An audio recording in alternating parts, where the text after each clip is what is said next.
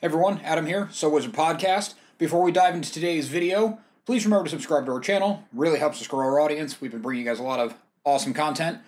Today we have another interview for you. I got to sit down with actor, writer-director Mark O'Brien to talk about the new movie that he acted in, Parallel, which is coming out via Arrow Media on select run theaters for whatever's still open. I'm not even sure at this point. And VOD, which is how I'll be watching it. The movie looks really cool. It's a parallel universe thing with a bit of a horror bent to it.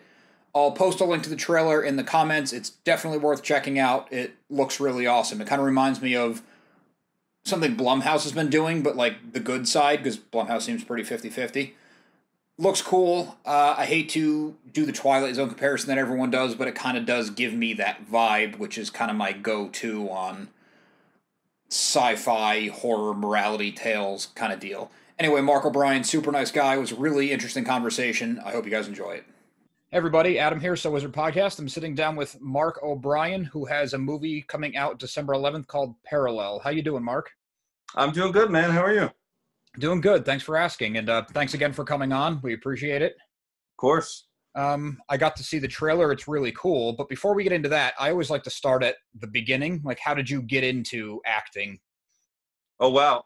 Well, I have three older sisters who were always kind of running around the house singing and sort of showing that they were interested in acting. I had no interest in the arts whatsoever. And I played hockey, and that's all I really wanted to do was just play hockey and other sports. And then I guess the year 1999 came along where it was like all those great movies came out. It was Fight Club, Magnolia, Matrix, Three Kings. There's so many great movies in '99, and I just was like, wow, I wanted to make movies. And then I was in high school, so then I started on the improv team, and then it's grew around with my friends. We'd make movies on the weekends, like using our parents' camcorders. And then just one thing led to another, man. And it's like, I hosted a kids show for a couple of years. Like I did a lot of theater, and at that point, you're just like, I'll just do whatever the hell I can do. Right. Because it's such a hard business to get into. No one's just going to be like, oh, you seem like a nice guy. Here's a lead in the movie. Right. So it takes a lot of kind of finding your way. But that's kind of how I got into it. Yeah. Very cool. And when you started, was it all up in Canada? Were you still in Newfoundland then, or? Yeah. I didn't leave Newfoundland until I was 23, so all of that was in Newfoundland. Newfoundland is a very tight artistic community, and everybody there is kind of involved in the arts in one form or another. So there's a lot of support, and there's a lot of wearing multiple hats and stuff like that. So, yeah, man, I just was like, I remember at one point because I went to university as well. I studied English and classics, and so I remember I was in university. I was working at the library at the university. I was hosting a kids show for CBC, which is the NBC, ABC of Canada, basically. And I was hosting a kids show on that, and I was doing a play, and I was also doing a full course load. So I just kind of went off. I was like, anything I can do. And I remember I'd get up at like 6:30, and I wouldn't go to bed till like midnight because I was working on so many things. I mean, it was all mostly for free, but like, right. That's what it was like. But Newfoundland was great like that, man, because it was just a breeding ground of people just trying to do stuff. And there's not as many people. You're not in Hollywood hustling with like, literally a million other guys who look right. like you. So I was given some freedom and some support, and it was tough. It's tough. It's really tough to get started. It was brutal, to be honest. but that's where you learn it all. That's where you learn your foundation and everything. So from doing all those things and from learning so much about myself, including studying something that wasn't film, I kind of created a nice broad foundation for realizing the things I like, and then I became pretty particular on the things I did like. Yeah, that's an interesting point too, because you didn't study film or screenwriting necessarily. Did you go into that as like a plan B, or was it just an interest, or did you think like this is similar enough that I could adapt? A bit of all of those, in the sense that there was no film school in Newfoundland. I applied to film schools in Toronto, like Ryerson, York University have good film programs, and I didn't get in. And I didn't really want to apply for acting. I kind of always had this kind of natural instinct that acting is something you have to learn by doing personally. Like I never felt like I could be taught it. I felt like I had to teach myself it. Mm-hmm. So so then, yeah, I liked reading a lot, and I've always liked, the art of story. So I liked English literature a lot. So I was just like, why don't I just study that? I was actually hugely interested. And classics, I just always liked Greek and Roman history, and a lot of philosophy too. So those were just interests I had that I got to explore, that I still like, I'm still an avid reader and stuff like that. That informs probably what I do as an artist, but it was mostly just my interest level. No, that's very cool. Yeah. Good you get to pursue that and still pursue your other creative interests. Yeah, I was really fortunate because I was able to do, both kind of on the side. And then I was doing a TV show there, and I remember even my professor was like, I was finishing my degree, and I had 2 courses left to do, and I was shooting a TV show.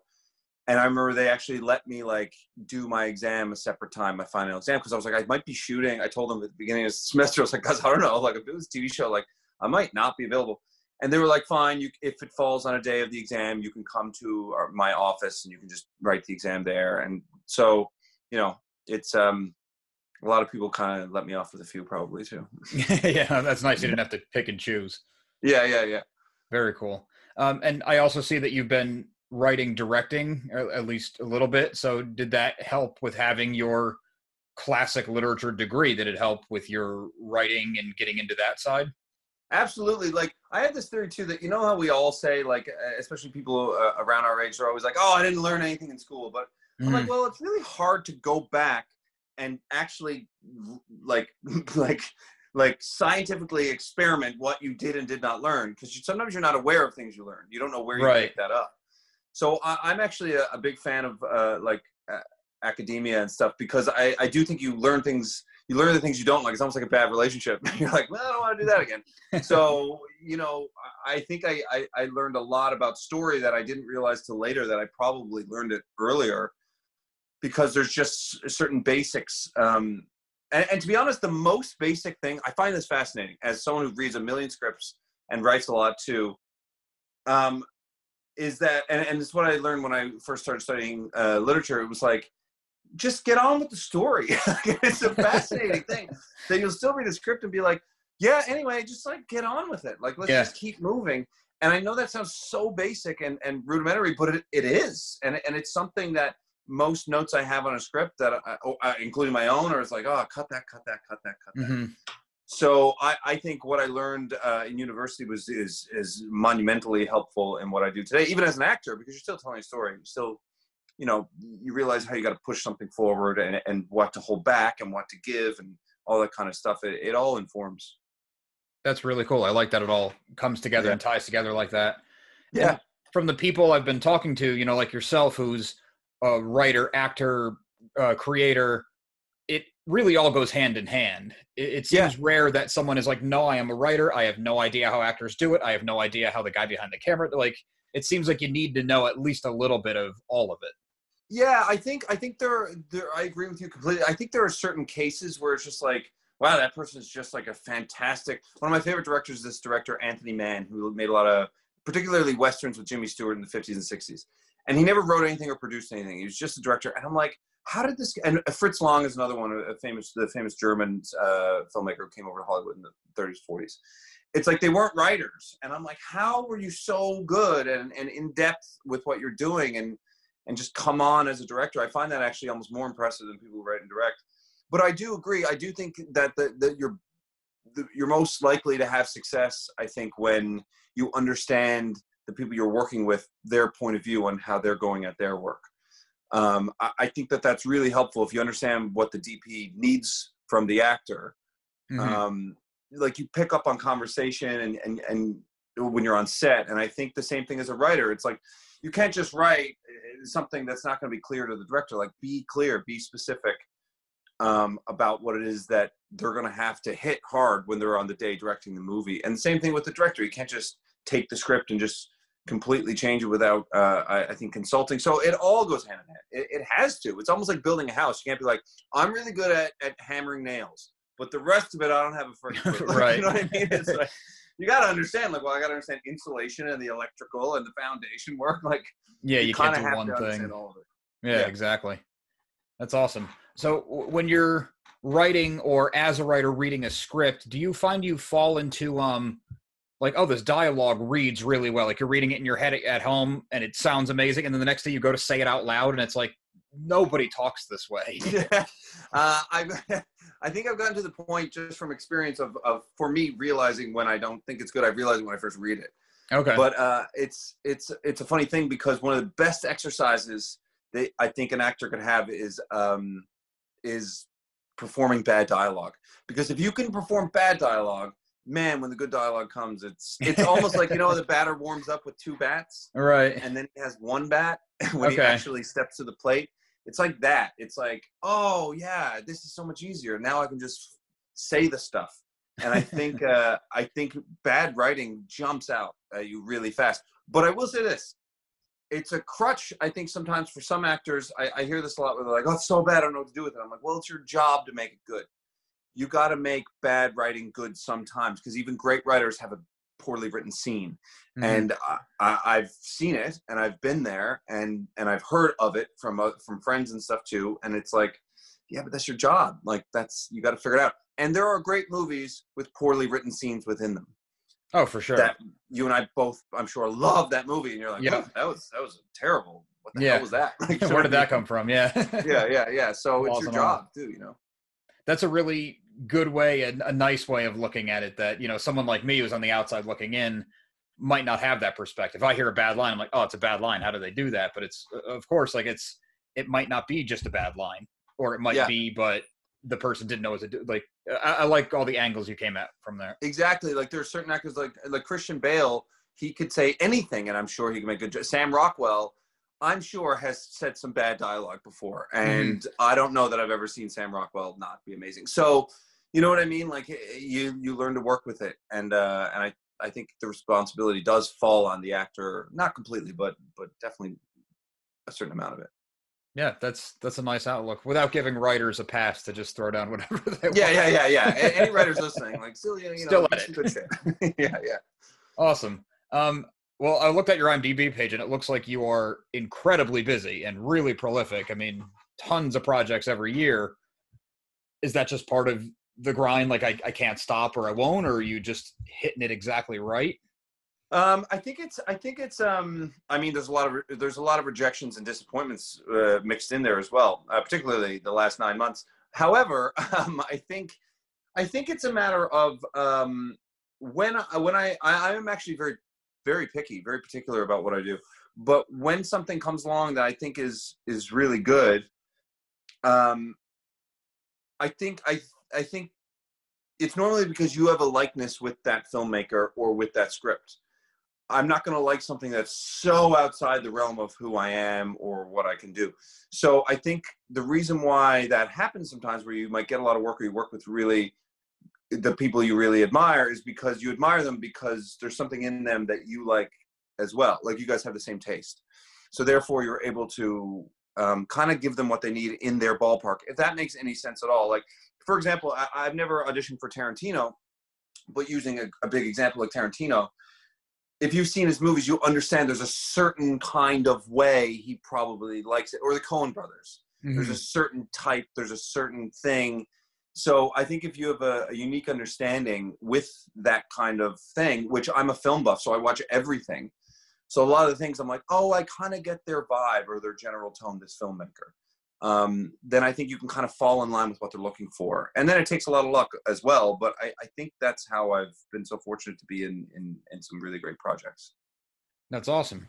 Is there anything, because you said there's nothing like outside your, I don't want to say comfort zone, because it's not exactly what you said, but kind of a stretch. Is there anything that you would want to stretch for? Like you mentioned, you're really into Greek and Roman history.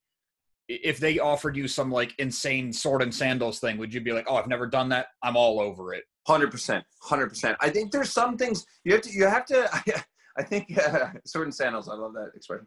I think there are certain. I love those movies though. Like all those, sure. Like, Ben-Hur, Fall of the Roman Empire, all those ones. Yeah. But I think there are certain things that. This sounds like I'm being precious, but I'm really not. Where I'm like, if I'm in that, it's not going to be right. Like the movie's not going to be right. Mm-hmm. It's just going to be weird, and it's also me being selfish too, because I'm like, I'm going to look bad in that. However, I do think that it's like there's certain things you're just like, I'm just not the guy. I'm just not. I just am not. I kind of would like to do it, but I'm not. But then there are things like using like some sort of epic sword and sandal kind of thing where you're like, I'm not quite, but I could be. And that challenge is interesting to me. Like, I like it. I like the idea of going in something and being like, I don't really know what I'm going to do with this role. I'm not completely sure. And I think that's kind of like juice in a way. Like, I don't really know how I'm going to handle it. And I love that stuff. I love that. So yeah, but it has to be right. I don't want to like disservice the thing too. Right. I'm like way off base of what I should be. So it sounds like a tightrope walk where it's like, if I fall over here, it's too much. Over here is too safe. So I got to be right. Yeah. Like, for example, like a great example is, True Romance. So Gary Oldman in that, right? And he plays the drug dealer, Drexel. And he's so good in it. He's amazing because he's got the dreadlocks. It's not Gary Oldman, like British Royal Shakespearean actor. Right. Yeah. Gary Oldman disappears into things. Exactly. However, if that character was the lead of that movie, I don't think it would work. Because I think the whole time you're just like, that's Gary Oldman. Like, it wouldn't work. Yeah. It worked in a small role. Like, that's kind of what I'm saying. It's like, that might kind of fall pretty flat if Gary Oldman's in every scene, like, yo, what's up? Like, it's just like, I don't know, I'm not buying it. Yeah. Not buying it. That's a less is more scenario. Yeah, exactly. So it's a balance. That's very cool. All right. So coming up to Parallel, how did that come about? I was sent the script and two of the director Isaac Esban's other films. And I just thought he was a great talent. I was like, he didn't write Parallel, but still I was like, I could see how this is in his realm. And I really respected the company Braun. I think they're a really great production company. So all the elements just kind of made sense. I was like, after watching his other films, The Similars and The Incident, I was like, oh man, this guy has like an interesting voice. He's willing to take risks. Like, and that's what I look for in a filmmaker, that I'm like, he's not going to be just like, cut and paste.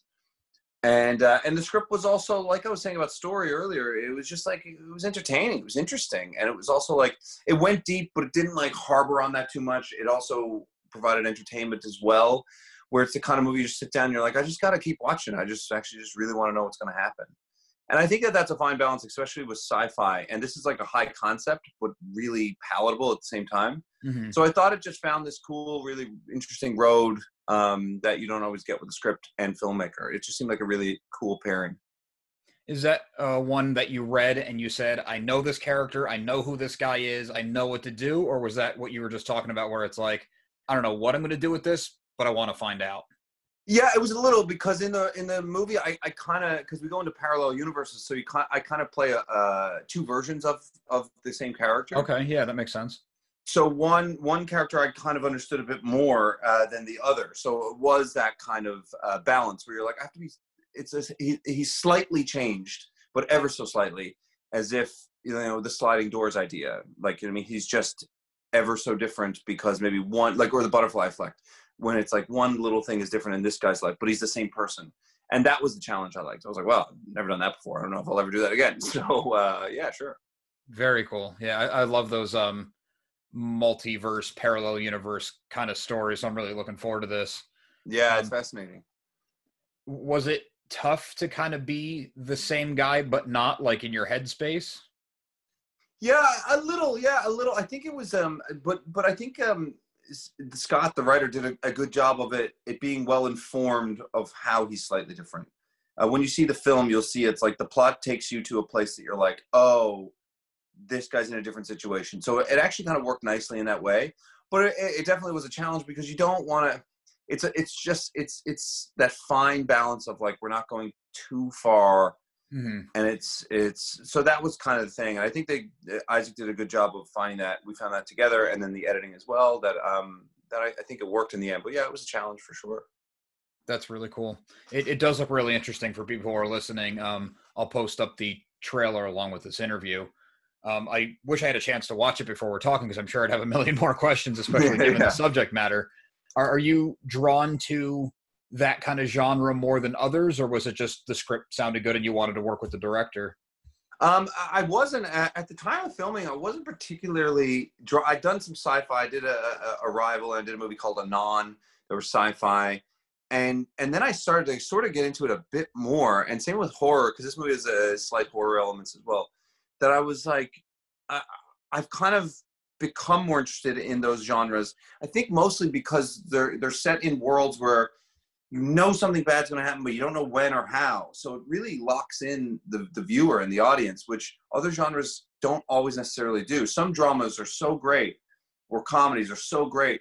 Comedy is really tough, but let's just say a drama, like it's so good, but if it doesn't speak to you, then you might just lose it as a viewer. You might just fade off and not even really care anymore. And you're kind of just watching the rest of it, not really being so invested. Whereas like, I do think sci-fi and horror, if they're good, they have that ability to really lock you in. And so, yeah, I'm kind of veering into that direction more and more, particularly as a writer. I really, it's more of a fun time writing something like that.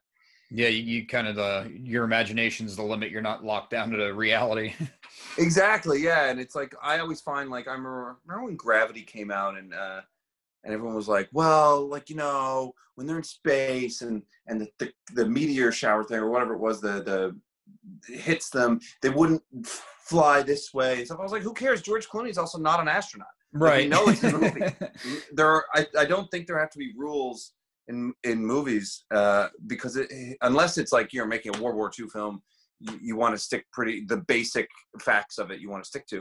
Mm-hmm. But if we're making something that's not based in fact, who cares? Like, right. do whatever the hell you want. It's a movie, you can stretch those limits. Exactly. Those actors aren't really the characters. So why does the house they be in have to be real too? It's like, I just believe that it's like your imagination should have no bounds when it comes to art. So that's why you've been writing in that realm a little bit more, you said? Yeah, I still think it's grounded in emotion that people can relate to, but I like the idea that anything can happen. I just think that locks me in as a viewer and as a participant. Like, I want to know how this is going to go, because you're setting something up that yeah, what can occur is limitless. I like that. And I also think it gives people an opportunity to, in a weird way, relate to your character more. Yeah. Even though it's not something that's ever going to happen to you. Yeah, it's almost like in Jurassic Park, there's no dinosaurs running around today, but like in Jurassic Park, you're like, oh no, Sam Neill, look out. Like, you know what I mean? Like, you care more about him and Laura Dern because you're like, oh, I don't want to get eaten by a dinosaur. That would be terrible. Like, so it does make you care about them more because their stakes are even higher. Mm-hmm. You're not watching someone else's life. You're experiencing something you've never seen. Exactly. And I just think that I don't want every movie to be like that, but I think when it's done right, it's really like, look at Get Out. Get Out is like that. It's like, mm-hmm. I mean, I don't know if people doing what they were doing in that movie, I don't know that that's happening today, but man, was I ever locked in. So yeah. I think that's cool, while also being grounded enough. Very cool. How has, in March, I was trying not to say the word because I'm sure everyone's just sick to death about talking about it. But at this point, how has COVID kind of made you have to pivot or maybe put up some barriers for you? It's certainly changed a lot. I mean, I do love to work, and it's been tough to shoot. I mean, I was involved with several things that got pushed and canceled, and as most actor friends of mine. I mean, it's nice to see things are coming back around, but at the same time, I focus a lot on writing. Mm-hmm. I finished a feature that I wrote and directed, and I star in that. I don't know when it's going to come out, but it took a while because of COVID. We were in post when COVID started, but it still took a while, even post, because everyone was unknown. Everything was unknown for the first 3 months or so. Right. So I focused on that, and I focused on writing a lot, which now I'm enjoying writing a bit more instead of it being a slog. And also I have a 3-year-old, so it was really nice to just be around her, because I'm always traveling somewhere for work, and to be home this much with her, it's time I'll never get back. And I have a wife who's my best friend too. So yeah, I think we all kind of feel it. We're all kind of burnt out. We're sick of it, but I still feel like we'll look back and be like, yeah, I needed that in a weird way. Yeah. So, the family time. Yeah. Yeah. You need it. I mean, look, I'm not going to say that there aren't days that I'm like, oh my God, I can't do this anymore. But you got to embrace what's happening and just find the good, and there is plenty of good. For sure. Well, I appreciate you taking the time, and I'm sure you have a million more interviews and promotionals and writing and everything to do. So do you want to tell everyone where they can find you and find your movie? Well, Parallel is coming out in theaters I guess it'll be limited theaters on December 11th. It also comes out on VOD that day. I'm not sure the exact download things, but I'm sure if you just look it up, people will find it. But it's December 11th, and I'm on Instagram at Mark O'Brien for real, and I'm on Twitter, I think, at Mark O'Brien NL. The NL is for Newfoundland, where I'm from. All right, very cool. Mark, thanks again. Good luck with everything. I'm really looking forward to the movie. Thanks so much, man. Nice chatting. Anytime. Thanks. Take care. Take care. Bye. Thanks, everyone. Well, thanks for watching. I hope you guys enjoyed that. Once again, Mark O'Brien in Parallel, out December 11th, VOD, or check your local theaters if you are lucky enough to have local theaters at this point. It looks like it's going to be a pretty cool movie. Also, make sure you listen to So Wizard Podcast every single week wherever you get your podcasts. So Wizard Podcast can also be found on Patreon, where for as little as $1 a month, you get multiple monthly bonus shows and more coming. Hint, hint. We love hearing feedback, so drop us a note in the comments or leave us something on social media. All of our can be found after the show and in the show notes. And SoWizardPodcast.com is your resource for reviews, recommendations, videos, merchandise, and more. Thanks again.